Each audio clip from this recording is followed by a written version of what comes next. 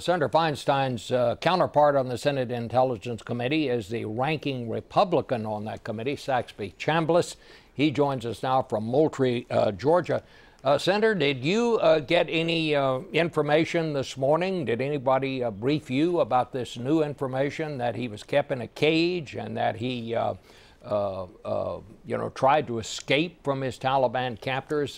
This all comes as what I would think is big news. I would think this might change the views that people have if they had known about this. Well, just like Diane, I've heard rumors about the escape as far as keeping him in a cage and whatnot. I read about it in the press this morning. Nobody has made any effort to contact me from the administration, but then, you know, I learned about this after the fact. Diane and I were both called on Monday night after Bergdahl was released on Saturday and told that it had happened. So this administration has acted very strangely about this, Bob, and it's kind of puzzling as to why they did not let us know in advance that this was going to happen. Well, this latest information, we were told by officials at the Pentagon today there was no confirmation of what Bergdahl is apparently telling people in the hospital there. But they said we wouldn't wave you off from that story. In other words, nobody was saying, hey, this is dead wrong, this never happened. Does that suggest to you that, well, I don't know what it suggests. A couple of things. I would think maybe they're trying to check this out. Maybe they're not quite sure of what they've been told. What would be your assessment?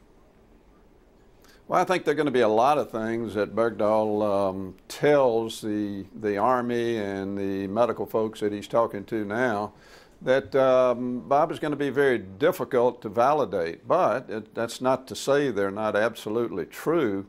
But we weren't there. We have nobody who was on the inside, so we don't know exactly what happened in his life over the last several years. Except we do know he was captured and he's been in the Taliban's hands for these number of years. So I just suspect that you're going to have, number one, rumors coming out about what he may be saying, but then other actual statements that he may make that are going to be very difficult to validate. And again, that's not to say they're not true. Do you think the administration was right in withholding information about this, Senator? At one point I was told yesterday, well, we don't ever brief the Congress when there's an operation underway. And so then there was another report that he was in bad health, and they had to do this quickly because of his health. Reports this morning are he's making a very good recovery, at least physically. They say he's now wearing his uniform up and around, walking around the hospital, talking to people there. But the report, at least in the Times, is but he's not ready, I guess you would say, emotionally. He has not talked to his parents yet, as far as we know.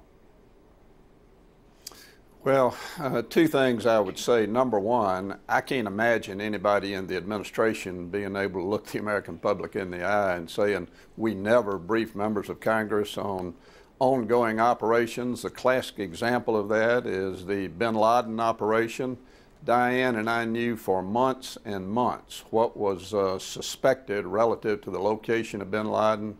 We had a pretty good idea of what they were going to do, and I'll never forget the phone call I got from an excited Leon Panetta telling me that bin Laden had been taken down. Those types of things are briefed to us on a regular basis. Not a day goes by, Bob, that I don't get briefed on some classified aspect of our intelligence community, a lot of which is ongoing operations.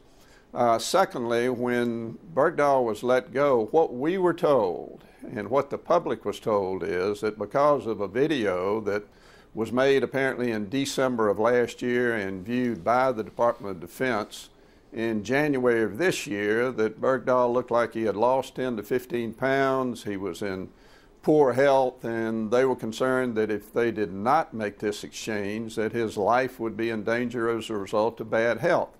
Well, no intelligence supported that. And now they come back, and because he is in decent health considering where he's been, they've changed their story. They said, well, No, we suspect his life may be in danger. If word got out of this pending possible trade, that his life may be in danger. Again, I can just tell you there's no intelligence to support that, and Director Clapper has already made that same statement. So the whole scenario surrounding this is very, very strange. All right. Well, Senator, we're going to leave it there. Thank you for being with us this morning. We're going to talk to Tom Sure. Friedman and Peggy Noonan and David Rode, who himself, while a reporter, was captured and was in captivity for some time by the Taliban. So we'll be back with all that in just a minute.